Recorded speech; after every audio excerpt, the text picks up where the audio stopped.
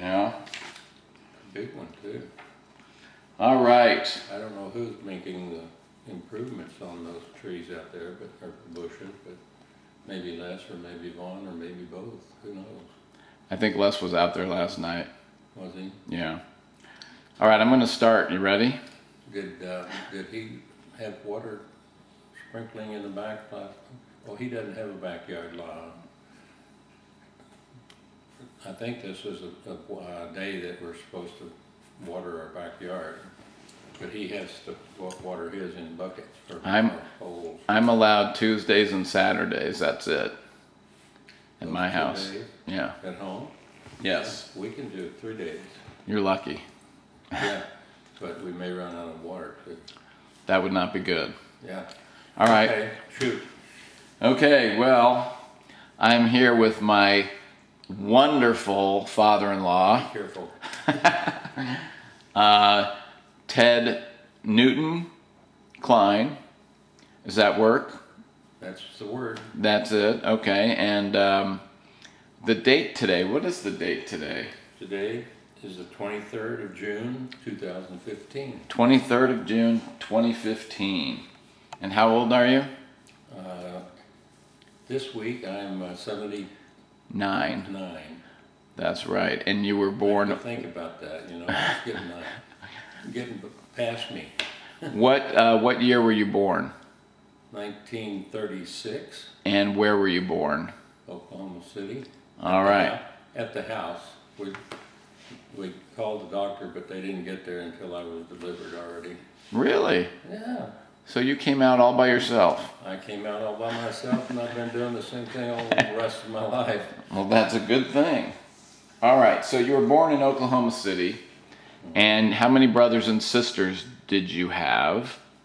And could you name them all? I can name all of them. Okay, in order. The last name is Klein, obviously. Yes. And the oldest one is Jack J. Klein. Okay. And I don't know what year he was born, but I think it was 1926 or something like that. And then the second one was born was Aaron Klein, and he was about 2 years behind J. the first one. Right. Jack J. Jack J. And then the third one was Pearl Minette Klein. These names came from other members of the family. Okay. After Pearl came, let's see, Ivan. Okay. And I don't even remember Ivan's middle name, but Ivan was the next one. And then after that was David. Okay. And David was David Halbert, named after his grandparents. Okay. And then the next one was Ted Klein, me. And the next one was Rowena. Rowena Patricia, I believe it was her name. Okay. Then the next one was Elfrida Joyce, I believe was her middle name. And then the last one was John, who is still living, and he and I are the only two living out of the 9 children. Wow. And with that big of a family, we were on the blessings of my grandmother. She was still alive, and she took the money that she had to leave to the children, and she said, I want to see them with what they're going to do with what we are going to give them. And so she had her son, Roy Albert, take each one of the brothers and sisters in his family and go and find a home for them and then buy it with her money. Wow. And that's how we got the 160-acre farm that we lived on out in Lincoln County, Oklahoma. Okay. 9 miles from the county seat of Chandler. And with that, we sat there and stayed there from 1940 to 1950. And I was 4 when we moved there. Okay. I remember clearly there was a 2-story farmhouse there, no foundation, it built on just some loose rocks that the people found when they were building the house. And the stairwell was, you go just 2 or 3 steps and then you turn to go up behind the wall of the kitchen. And in a farmhouse, the kitchen is very large. Right. So on the way up the stairs, halfway up, you make another turn to go on up to the very top of the staircase, and there was a room that was storage or whatever you wanted to use it for. Mm-hmm. So with that, we would go in there and sleep in there because it was a flat floor, plenty of room, and the kids could play and do whatever they wanted because just right over the top of the kitchen, Mom and Dad could easily tell who's doing. And Right. Were there beds or? no bed, just a blanket on the floor. Okay. And then when winter came, we got beds, and my mother made bed sheets and bed clothes and stuff to make the beds be warm enough at night. And we slept in that time when I was 4 to 5 or 6. I was the middle one of the 3 of us, David, Ivan, and me. Mm-hmm. So we got along fine, sometimes fighting, which is normal with boys especially. Okay, on the farm. Okay, so one more thing. So how many boys and how many girls? There was 3 girls Okay. and 6 boys. 6 boys. Okay. I was And number 6 of the family. okay. And what on the farm? What were you farming? We mostly were doing. We had a bunch of cows, which we used for food, and we used for milk, and we used for raising calves that we could sell. And my mother was a pretty good farmer because her father was a farmer, and she went through the calves as they were born and decided which ones would be kept and which ones would be sold or eaten. Right. And that was because Dad did not know anything about that. Okay. Dad was not a farmer, didn't know how to farm. What did your dad do? My dad was a machinist, and he worked at Tinker Air Force Base in Oklahoma City, which was 50 miles from our farm. Now 50 miles today is not very far, but 50 miles when a car was a 1932 Chevy with a rumble seat in the back, and that's what we had at one time because he liked that car. Right. Well, that car got smashed one time by a guy that was drunk, and he ran into it so hard that it knocked it all the way across the street and totaled it. Wow. And then what did you do for a car? Oh, Dad went and bought another one, I guess. Okay, but he was traveling 50 miles to and from work. Yes. Wow. Yeah. Okay. And that's a long trip in a 32 Chevy. I would imagine so. Yeah. He also had gone to some kind of I don't know where he went to go, but he came back home with a hearse and a flower wagon, which were both built on a Cadillac frames, and it had what we would call today something like our Chevrolet Suburban, Mm-hmm. a big long thing that would hold a body and a gasket, and the other one was a flower wagon, and they were totally lined inside with leather. All the walls were leather, the ceiling was level and leather. Yes.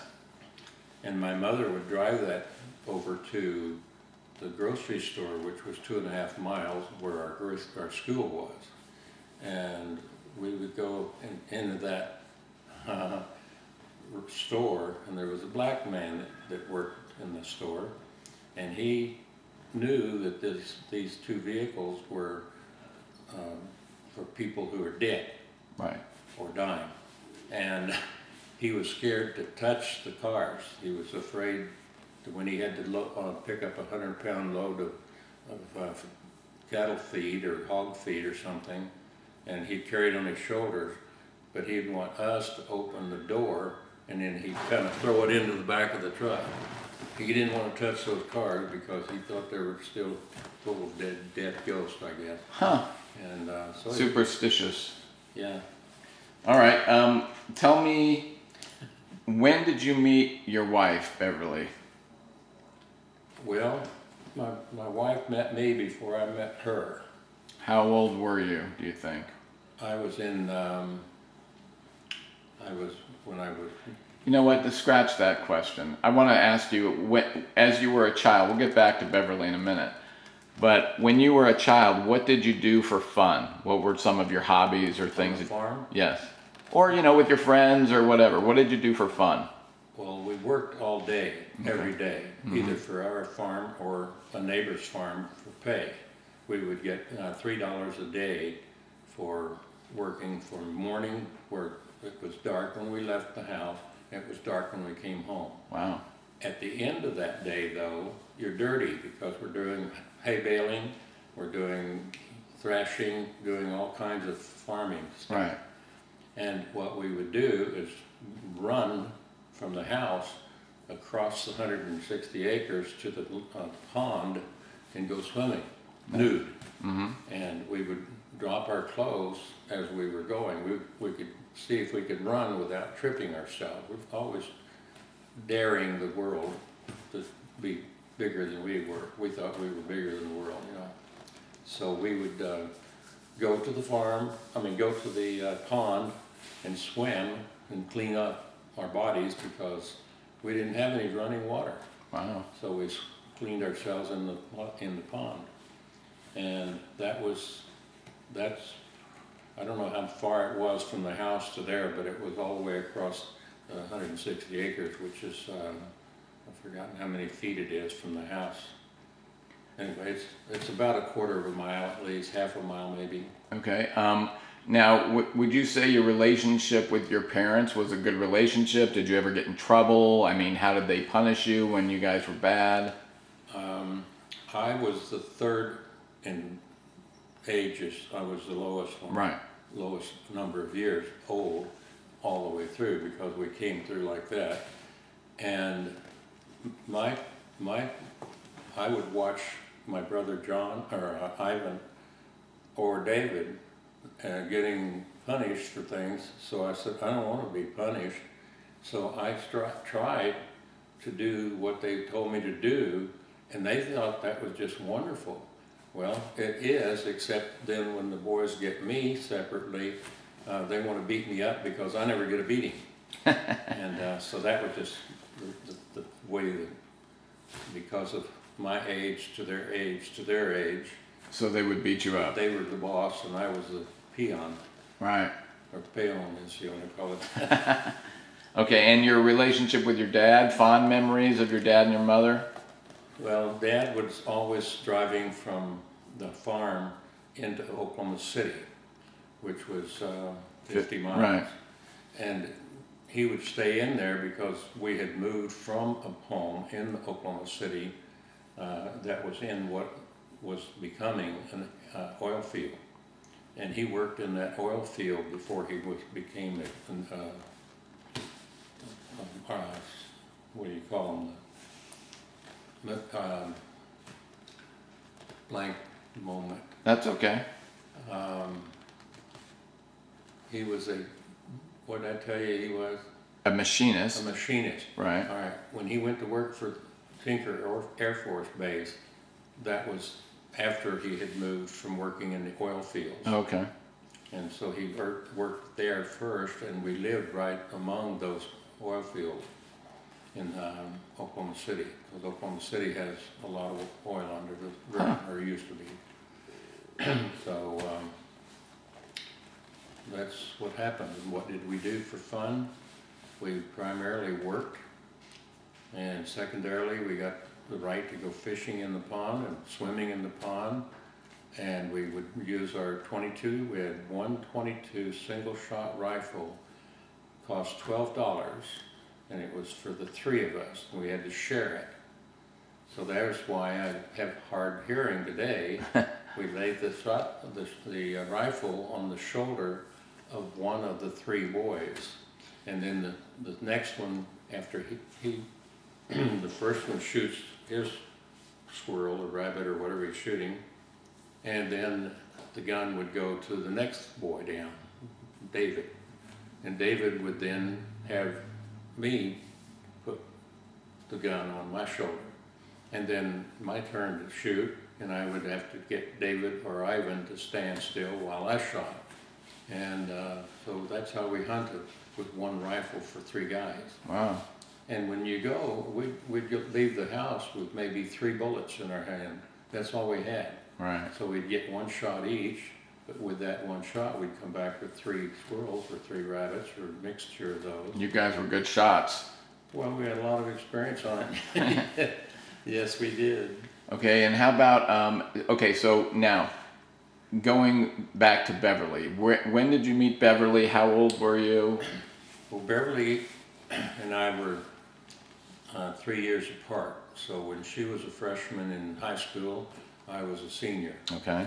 When I was in the, going to, we had cabinets, you know, that the books would be stored in between classes. Mm-hmm. So if we had to go and get our books, this girl was always standing in front of my,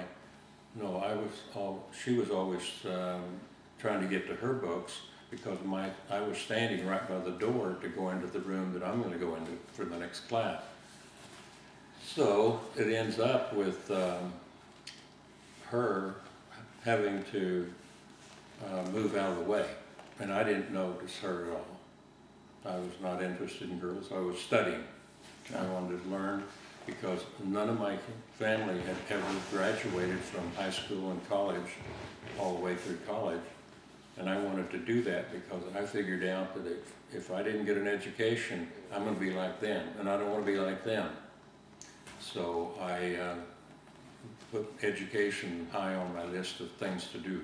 Okay.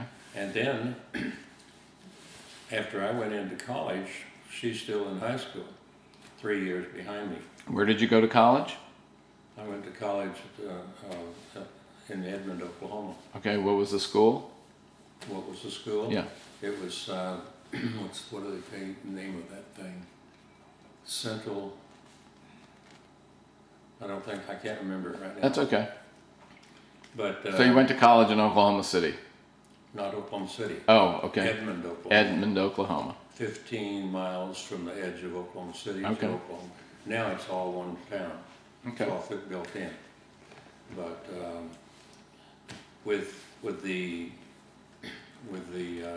3 years that Beverly was behind me, I didn't pay any attention to her, and I didn't date during these months and years, because, again, I had no money, I had no car, I had no anything except get an education so I can have some of these things. Right. That was what's running through my head.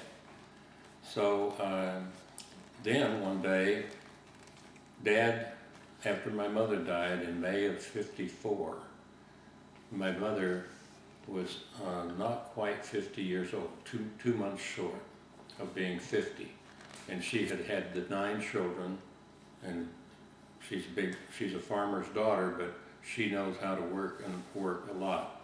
And anyway, when I went to see Rowena, who had gone with my dad to go to Georgia, where my brother Orrin was in the military, in the Navy, and he was a doctor's type of doctor. So he's not shooting. He's serving. He's fixing people that get hurt. Okay. He was like a doctor. Okay. So Orrin lived all the way down in Georgia, and we lived in Oklahoma. So when Mom passed away and she was buried and everything. And she died at how old was she? She was 49 years old and almost, well, 2 more months and she would have been 50. When she passed away? When she passed away. Wow. Okay. And it was a cancer stomach cancer. Lots of stories about that if you wanted to hear all of it, but it's garbage otherwise. So, but with Beverly, the way I met her, when I first noticed her as a woman and someone of interest, was when Rowena and Dad went to Georgia. Halfway, I mean, they didn't even get out of Oklahoma, and the highway had been cleaned off on the shoulder so that there was a large, more than a foot of drop off from the basic road. So Dad saw a truck coming in the opposite direction. It was a big gasoline truck carrying gas to the smaller towns. And as it came by, Dad had to move over and he got off of that drop onto the dirt, but his wheel wouldn't even touch the dirt. So he couldn't get back up on the highway. And he was moving as fast as a car would do that, probably 45, 50 miles an hour.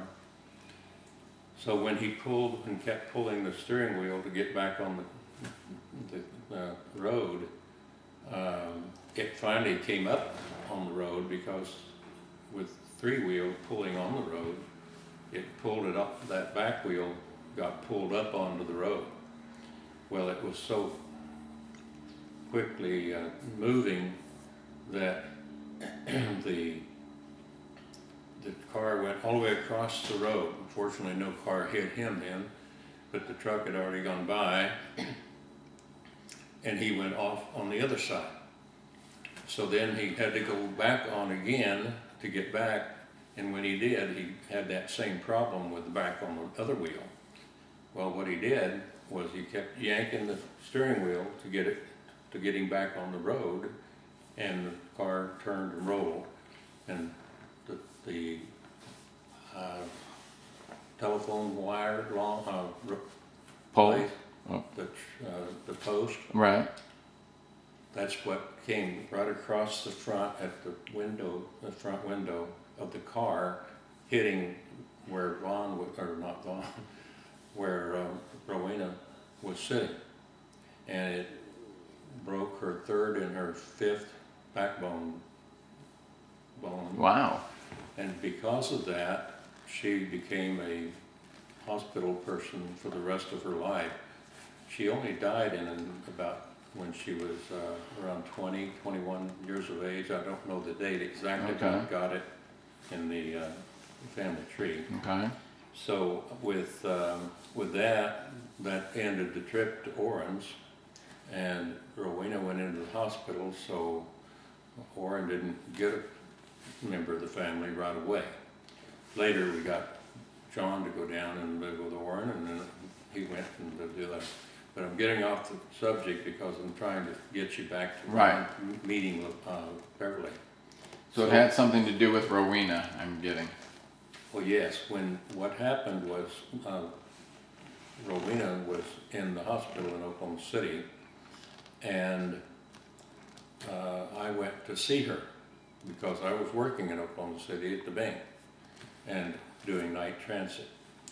And when I came in to see Rowena in the hospital, there was this woman that came out of the hospital, a young woman, and she had on a red coat with a dark fur type collar, and that was Beverly.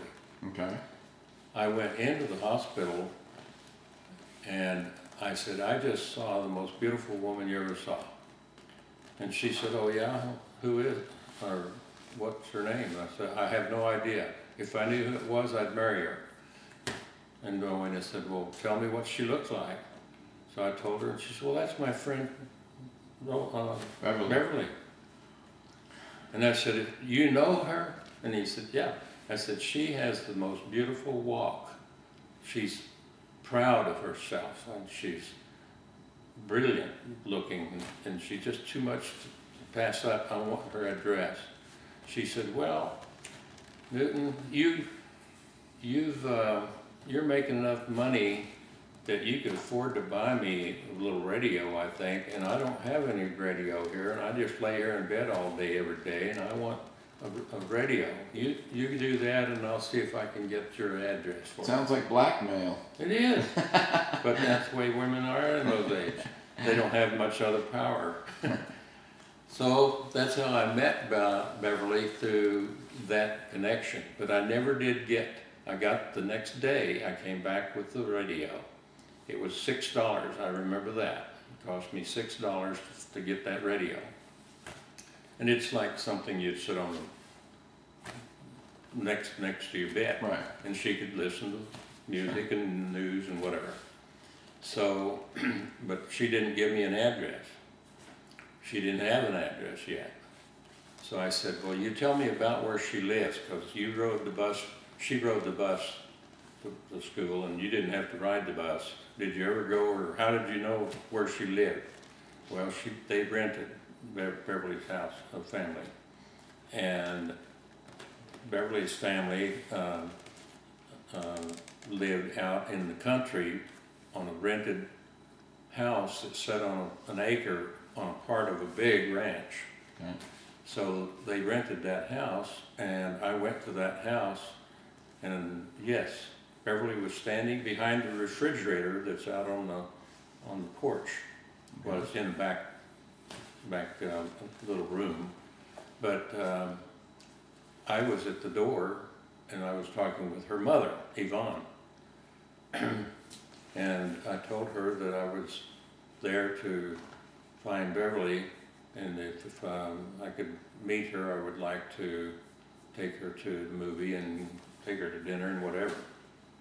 And her mother thought that was just wonderful, but Beverly was hiding behind that refrigerator, and she wouldn't let me know that she was there. But she overheard everything I said. So I told her what I wanted to do, and I told her I would be back, told her mother that I would be back to get Beverly at 5 o'clock the following day. And we'd go for dinner and then go to the movies. And that's how I met Beverly. But after that, it's all another story. Okay, so how was the first date? How was that night? Very typically, she has not changed a lot between then and now even. Okay. She was scared to death. She had been dating a guy, and she felt guilty that I took her, but I think her mother talked her into it, because I was a banker, they thought. All I was a clerk that was handling paper checks, you know. And so I guess I impressed the mother enough that I got the first date with Beverly. But what we did was we went to a restaurant. Beverly had been working in a restaurant. Okay. And she knew about doing the work in the restaurant, but when we went in, it was a nicer restaurant, and she would not order anything. And so I ordered something for her and something for myself. And I ate my dinner, but she didn't eat a bite of hers. She was just as stiff and scared as she could be. And then driving down the road, going to the theater, she was glad when we got into the dark theater, because that way she couldn't be seen so much. She was very unsecure with herself. Okay. And she still is. And that's the way the first date went. Okay, so how long after the first date? Obviously you kept going out with her. I kept going out with her for some time. Did it get better? Well, no, and it still hasn't in many ways. But during that time, I was in college, and I went to summer school, and I met a girl there, so I dropped Beverly. Didn't go see her anymore for about, close to a year. And she was dating this other guy, James, I think was his name. I don't know what his last name was. But what I did is I dated this girl, but she wanted to get married as soon as I would get married with her. The girl you were dating? The girl I was dating. She was a farmer's daughter of German descent, and she took us. We went to a lake, and it had a park and campground and all.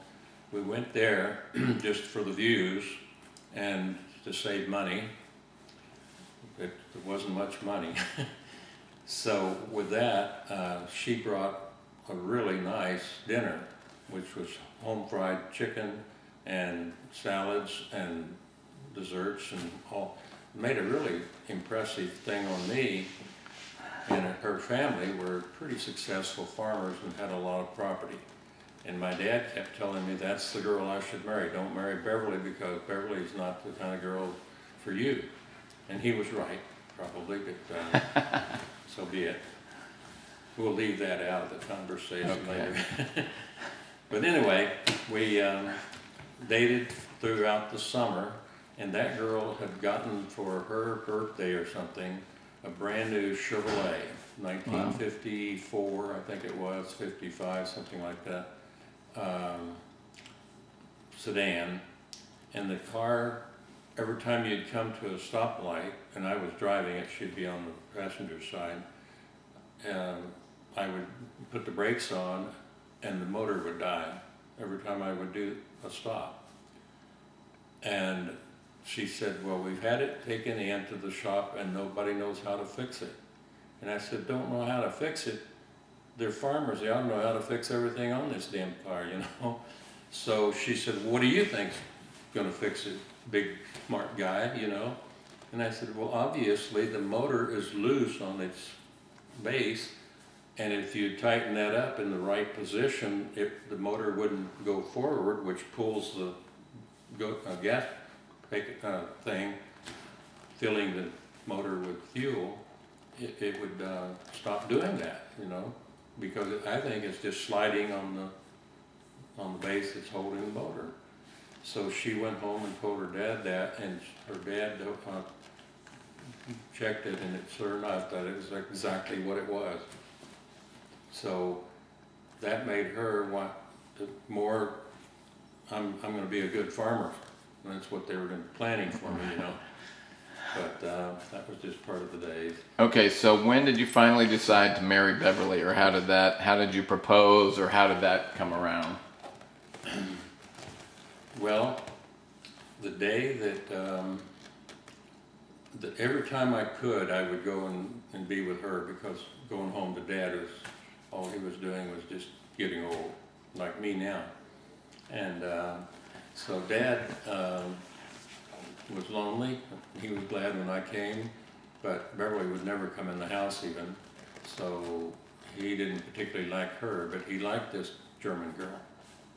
And so during the time I was dating her, he was happy. When I got off of dating her, I went back to Beverly because I really thought still a lot about her. But what did we do? What did we do? We'd taken her to dinner, and that was a wasted meal every time you go. So quit doing that. Didn't have that $1.50 dinner cost, you know. Right. And so what we did was we would go and sit on a park bench or visit with someone else or whatever, but she's not a social type person much. So time was scarce because I was working all the time. I wasn't in school. And so we just talked mostly, but she didn't talk. I would talk and she didn't listen. And there was one time when we went just for a drive many times we went on just drives, and we went to places where there was a place that I was real impressed with that was for at Easter time and other religious times of the year. Everybody would go to this place, and it was in a little valley, and there was seats up around around the valley, and you could sit there and watch the Easter type or Christmas type of meetings that were going on. So we did do that a number of times. And then one time we went just for a drive out into the countryside because I like the country. And she did too. But she doesn't know a doom thing about the farming. But then her brother, Rainer, was in FFA. He's about 3 years younger than she is, 2 or 3 years. And he was in FFA, and she was all excited because he had a pig, a sow, that had a baby delivery. And with that, she would be out in the barn, and I would go there, and we would talk about the pigs and all about how great Rainer is doing and everything else. She always talks about somebody else, not her. Okay. So that's the kind of thing that we did. We would go to movies, but she would sit there just like a frozen frog. And, what are you going to do? Okay, so when did you decide, and when did you ask her to marry you, or how did... By that time, she was going to college. That was the first year of her college. And she rented a home, a bedroom in a home in Edmond. Okay. I lived in Edmond across town. And so I had a 1929 Ford Model A. And I went to see her. We'd been talking about getting married, and she was not real clear that she wanted to or didn't want to. She still was worried that she had to somehow get rid of this guy, James. Okay. And she would talk about James, not about him, but I've got to take, I can't just marry you until I cut off whatever I got to do with him. Okay. And I said, well, do you need help? I'll go help you take care of him. You know? Right. I was going to knock him out if I had to, and I could have probably done it easily, because I was strong then. So the day that we were going to get married, which was December the 17th of 1957. Okay. I took her back to the lady's house that she'd rent a room in. And that lady was a high-class lady in our books in those days. She had interesting books that would bring me over to her house, and I could borrow books from her library and go read them, and I like doing that just like I still do. Right. So I told Beverly that I would pick her up at that house that morning. She said, well, no, I won't be there. I'm going to be out with my parents' house because I have to get dressed and all. Mm-hmm. And I said, okay, I'll pick you up there at, I think I said 6 o'clock in the afternoon or something, because we were going to get married, and then we were going to go on a honeymoon to Arkansas to a college where we might end up going if we were looking for more better schools than Edmond. So she gave me her wedding ring that her engagement ring that I'd given her, and told me that she didn't want to get married. Okay. And I said, you're going to get married, and I'm going to marry you tomorrow morning just like I told you. Okay. And she said, okay, take me home. So I took her home. I came back, and she was all ready. So we got in the car and went down. We went to a preacher's house. She was Catholic, I was not, and I was Baptist.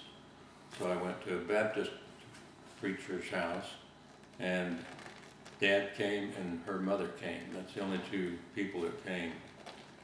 So I gave the preacher $5 after he gave us a wedding permit, you know, and all. And then we took off for Arizona or Arkansas, and we got down there. I was in a '54 Chevrolet at that time. Didn't even have a radio, but I bought one and put it on the car seat so we could listen to music as we went. We got down there to Arkansas to the college and walked around and enjoyed that a bit. Went to the next day and traveled around in the area of Arkansas, in that area. And then we headed back home. On the way home, we ran out of gasoline. I knew it was getting down, but I didn't have any more money. Well, we picked up a hitchhiker, and when he found out we didn't have any money to buy any more gas, he said, "Well, I'll buy the gas if you're going to take me that way." So that's how we got home. Back wow. to Edmond. Okay. We were that poor. Now, how soon after that did you have your first child? Mark was born in December 17th of 2000 or to 1957, and Rowena, Vaughn? Yeah, no, not my oldest daughter is LaVaughn. Right. LaVaughn was born on February the 6th of a year and a month and a half more. Okay. So and she was born in Oklahoma? She was born no, she was born in California, because when I got out of college, I was getting out of college, but I was switching from civil engineering, which I'd taken for the first 2 years, but then the school wouldn't offer that subject. I would have to go to Oklahoma University, and that was going to take my job away, because I'd have to get down there and back, and my old car was, well, it was a '54 Chevy at that time. Right. But that trip down there was like 30 miles or so, which was like 100 miles here today. And the car, the cost of going there was way higher. There was a university, and my college was Central State College was the name of Pittman College. So I couldn't afford to make the change. So I had to go to what they offered. They only offered one graduate service, whatever it is, and that would be education, teaching. And at that time, the whole nation, it seemed like, needed men teachers, because the people, all of them were women, I guess, and they wanted to get more men teachers. So they talked me into becoming a man teacher for elementary school. That's where the need was. You'd be dead sure that you'd get a job if you had that degree. So that's what I did. Okay, and now I know Mark was born in Oklahoma, yes? Yes. So Vaughn was born in California. Why was I in Oklahoma? Why did you go back to Oklahoma?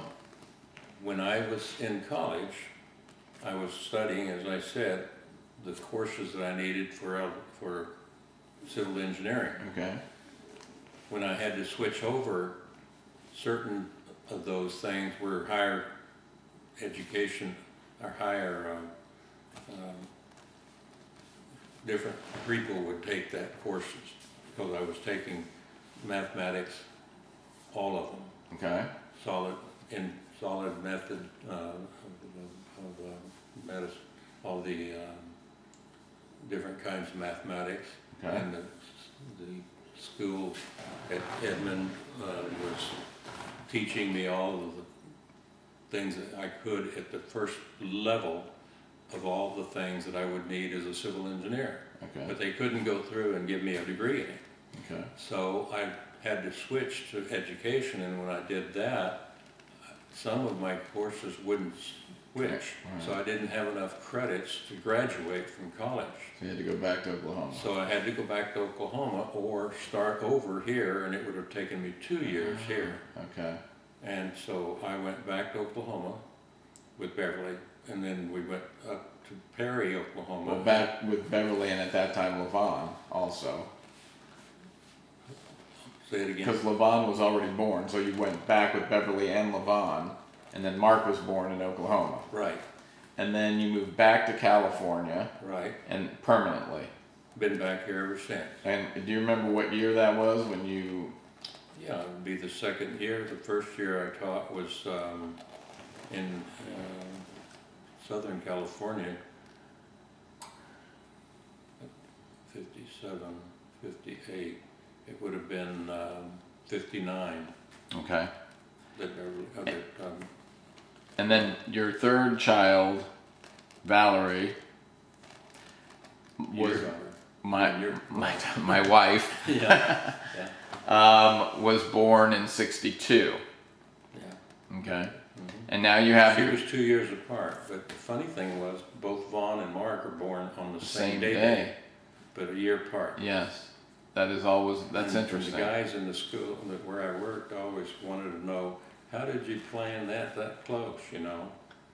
And I said, well, if you only get sex one time a year. And of course I'd give them a big laugh, and that's all they wanted, you know. Okay, now I'm going to ask you to tell me a little something about each of your children. They're the So, best kids in the world. Start with Vaughn. With Vaughn? Yeah. Well, Vaughn was... And my kids are the best kids in the world, so. After mine. What about LaVon? She... What kind of a child was she? What do you remember about her? Oh, she was a busybody little girl. And she was not afraid to challenge anything, and she wanted to be smarter than Dad and Mom and all that. So she was easy to work with. She didn't like green peas to eat, and we were farmers, so we Ate a lot of green peas. We liked green peas, you know. We ate a lot of them, and Beverly never did catch on to them. Still doesn't like them. You mean Vaughn? And Valerie, LaVon didn't ever like them either. And I had to spank her hands like this, you know. She had her fork in her hand, and I said, take your spoon and eat those peas. And she didn't want to do it. She didn't want to do it. And pretty soon she began to tremble. So I had slapped her hand a couple of times, you know, not hard, but for a little girl it was probably hard, because my hands were hard. And so we went through that. She never did learn to eat them, still doesn't like them. I can't imagine why. Mm-hmm. I said I can't imagine why. She has bad childhood memories about them, probably. Probably does. Yeah. But you slapping her hand and all. She still remembers, though, that I did that, and she still remembers that I was being unreasonably cruel to her, she thought, but she was my daughter, so she knew that she had to mind her parents. Okay. We brought them all up. Beverly, this is where Beverly shined. Beverly loves her children. Yes. More than anything in the world. Absolutely. More than you or me or anybody else. So when Vaughn was growing up, Beverly would give her everything and protect her from things such as cooking. Beverly didn't know how to cook LaVon, but she wanted to learn. So she wanted to learn how to cook. But Bev wanted to keep her away from cooking. She wanted Vaughn to marry someone, I guess, who would be able to buy the food already done and eat out or something. Huh. You know, crazy thinking. But we'll have to edit that out too. I don't know. hmm? We might have to edit that out. She knows what I think. I'm sure she does. Okay, so how about Mark? How was Mark as a kid growing up? Mark surprised me. I got a call from the police department in Merced? Fresno. Fresno? Maybe it was Merced. Probably was in Merced. Okay. I got a call from the police department, and the sheriff knew I was the banker guy in the town and all, but he asked me if I knew that his son was had stolen a boy's bicycle. And I said, "Are you kidding me?" I said, "He has a bicycle. He doesn't need another bicycle. Why would he steal a bicycle?" He said, "Let me put him on the phone." I thought, "Oh, why is he doing that there, you know?" So Mark came on the phone, and he gave me some kind of an answer that wasn't a no or a yes. And the sheriff told him, "Tell him the truth."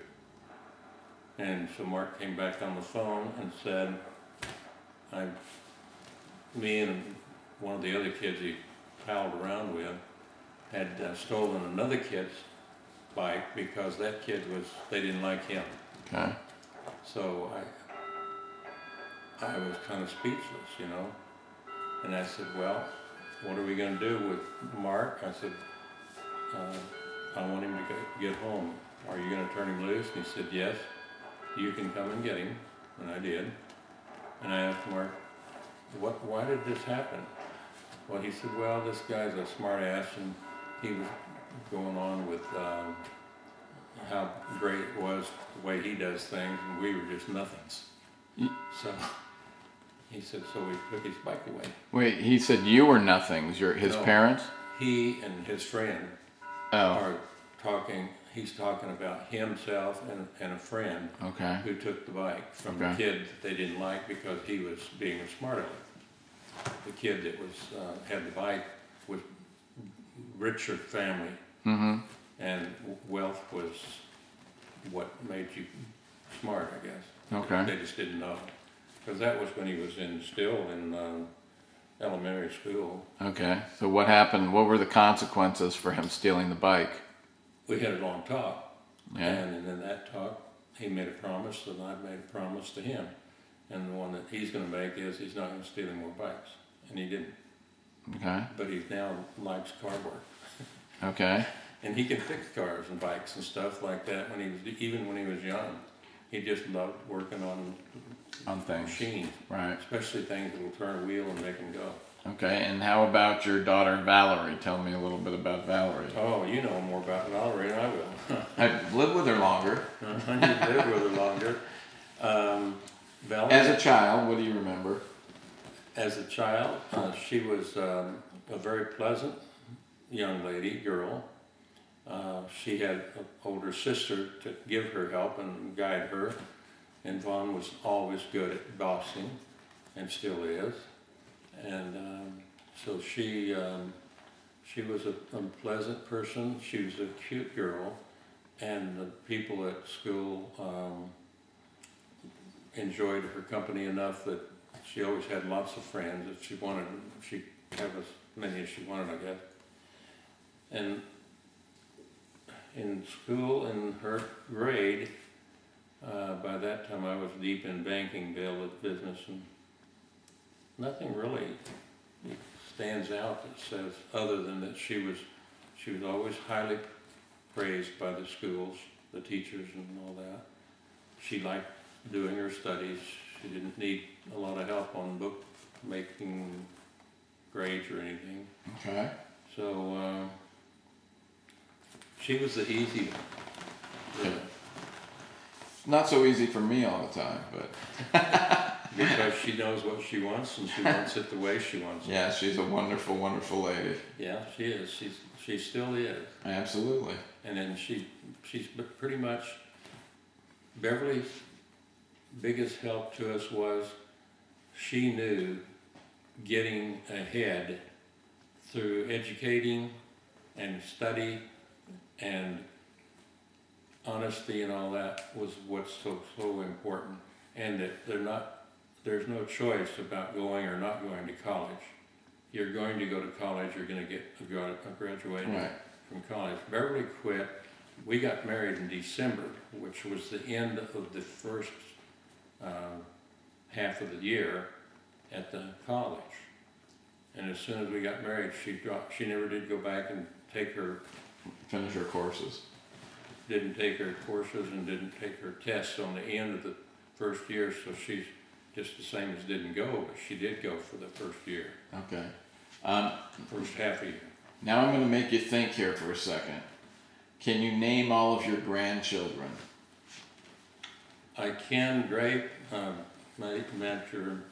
name them by each family. Go ahead. Okay, so if the first ones were David and Dale, Yes. and they were born up in Sacramento area here, and we came up for them. They were very tiny when they were born, and we came as often as we could afford to, and with time, more than money, but money too. And we went from there, David and Dale, and then there's some time between them and Dean. So, and Dean came along later. Okay. And then with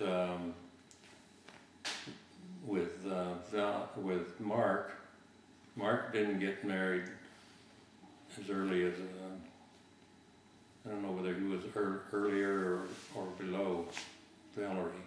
Yeah, I don't remember either, to be honest. Yeah. But Mark. Oh, it was after Valerie because he got married in Spain and we couldn't go because it was too far away. Right. Right. Yeah. So he got married after Valerie. Okay, that's what I was thinking. Yeah. But he's middle one in the age. Right. So, but his kids' names are, why did I think that? Mark's kids. We don't see them as often today as we used to, so that's harder to keep up the names, but I'll get it. But I'm old enough that I keep forgetting things too. I'll give you a hint. The first one starts with M. Yeah, Matthew. And the second one starts with A. With A, Yeah. Alex. And there you go. Alex's name really isn't Alex. What is it? It's Alejandro. It's a Spanish name. I didn't know that. Aderney wanted. Very, very interesting. But the problem with my memory isn't that I couldn't have Sure. remembered it, but I can forget nouns really easily. Right. And names of nouns. Yeah. So anyway, Matthew. You're doing very well. Yeah.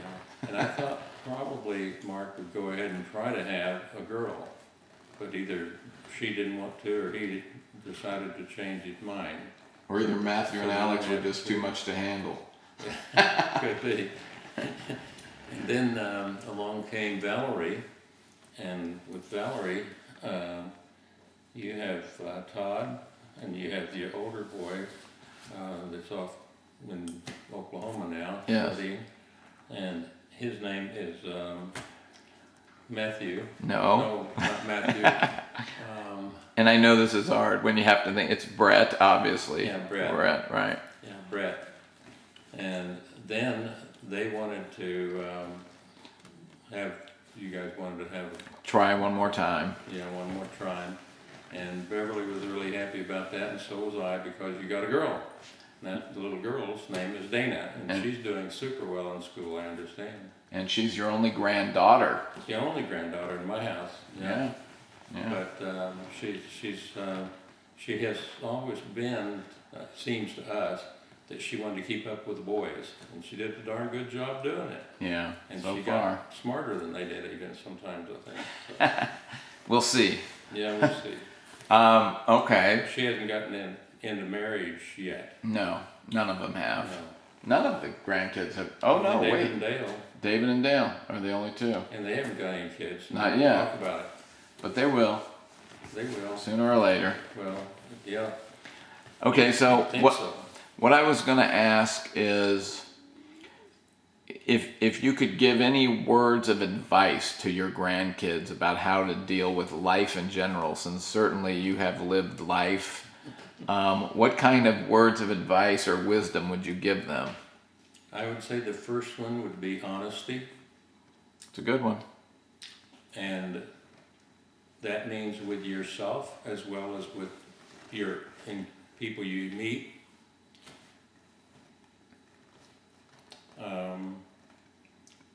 Education, extremely important, because as time goes by, more and more new things are being developed, which means you've got to study all the time, for always. Right. You never quit. So therefore you should read, you should be able to help the kids, so you ought to be able to tell them enough that they know you know as much or more than they know. Okay. So that they will continue to try to keep up with the parent. I'm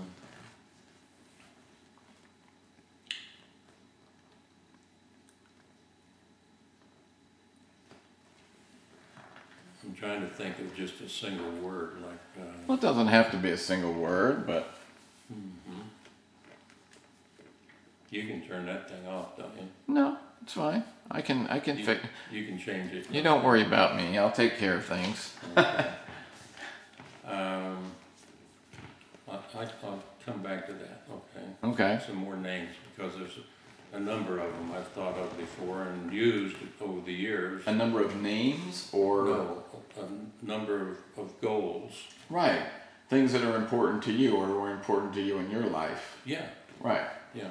So Okay. what makes you have the desire to learn more about the world and what you live in and what other people are doing?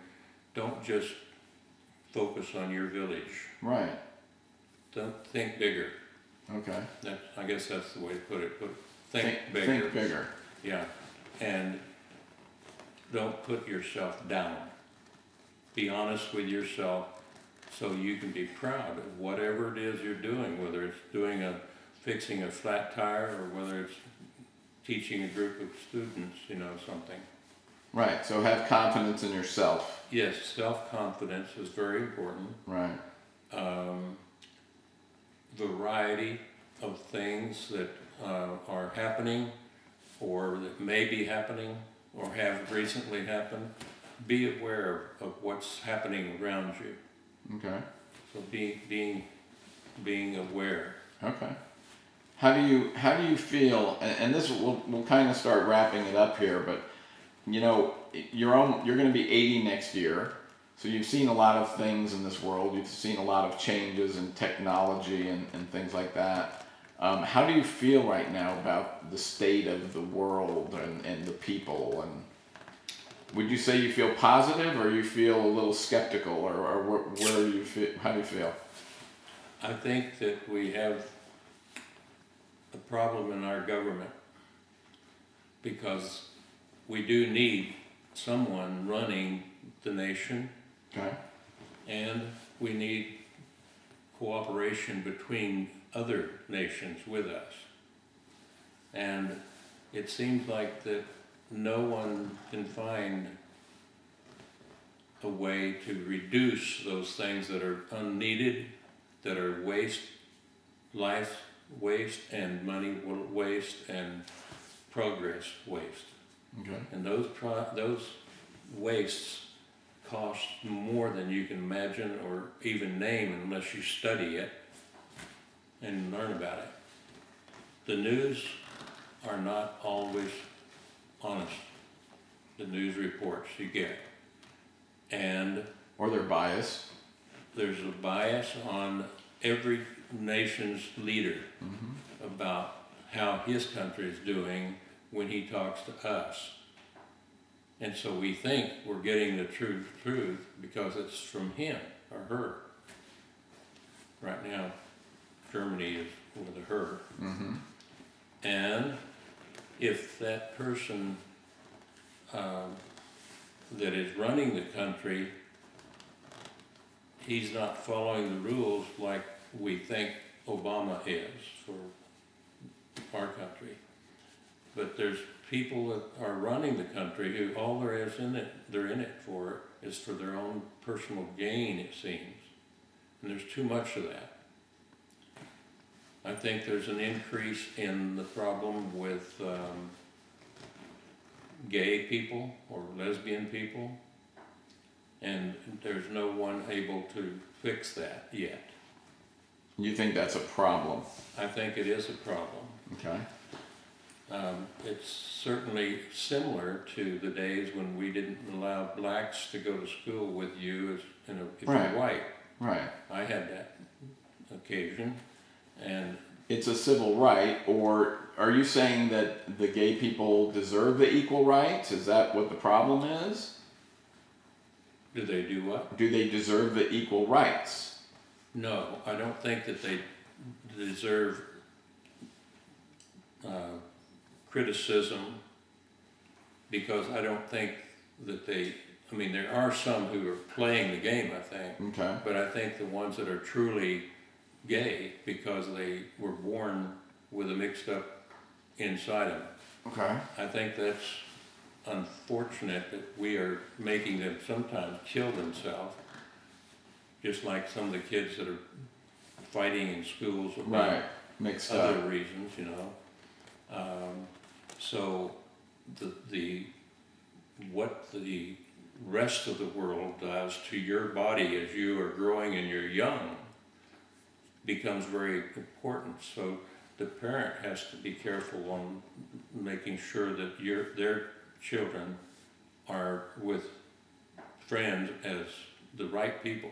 Okay. You can't have someone that's like that guy that just was on the news about killing Right. 8 or 9 people in a Right. church. Right.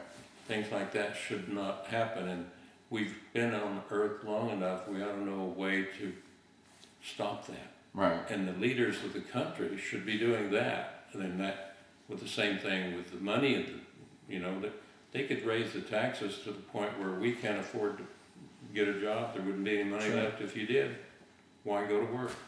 Okay. So yes, there's a lot of doubt in my mouth. And that's what makes, I think, one country become dead and some other country takes them over. Okay.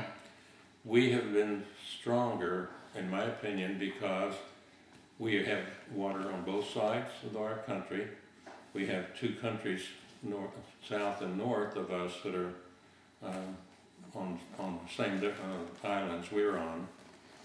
But we need to get a goal that's better than self-improvement. Well, not improvement, but wealth. Okay. They're fighting for money. Okay. And they get their money from us, the taxpayer, all of them that are working for the government. Remember when the government first started in this nation, the ones that were doing jobs and doing a good job of running their business and so on, they are the ones that became politicians. Not the one, but as a continuation of their kids or whoever took over. Eventually, they worked all the time in the government. Whereas those first people would only work maybe in the government for the month it takes them to make up all the rules and the regulations, and then they all go back to work. Okay. And then we need that kind of a approach again. Okay. In other words, separate myself from my job. Make myself help the whole country, not myself only. Oh, okay. All right. Is there anything you would like? Poorly structured in my speech, but that's what I think. Right. Is there anything you'd like to say in closing this interview?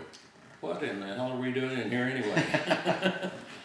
Well, I would just like to say I'm gonna come over there just so people can see who I am, since I'm here. You're gonna what? I'm gonna come over and say hello. Oh. This is my wonderful father-in-law, and I just want to say that you have been a wonderful grandpa to my kids. Well, thank you. And I have appreciated you since day one. You're a wonderful man, and I'm glad I got to sit down and do this with you. Okay. Well, I'm glad you did too, because it makes you happy. Well, it's going to make a lot of people happy. And it doesn't hurt me a bit.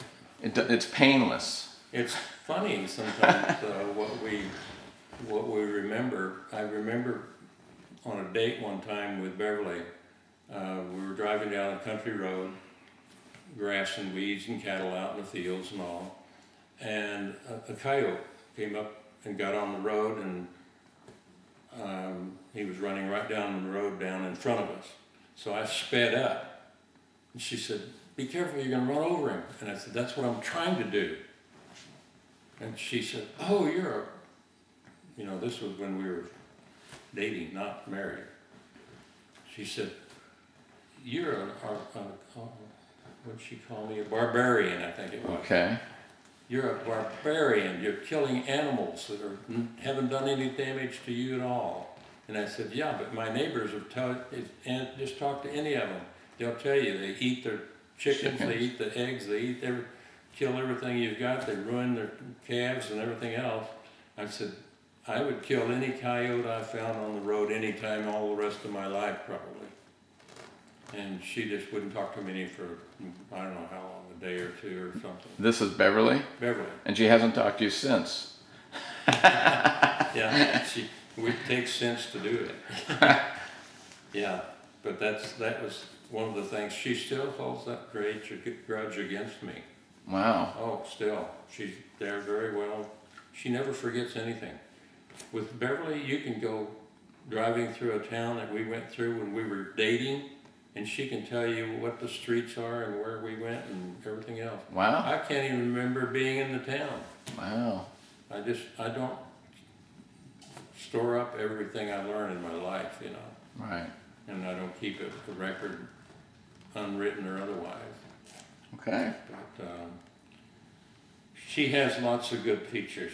Beverly does. She has a lot of experience in life too, because she was a waitress, and waitresses do see people on the other side of what we see as co-workers or whatever. So she's good at that. She's got 3 good kids. She's got... You guys have done a wonderful job raising your kids. Well, she's... you should be proud and happy. And yeah, she doesn't ask for a lot.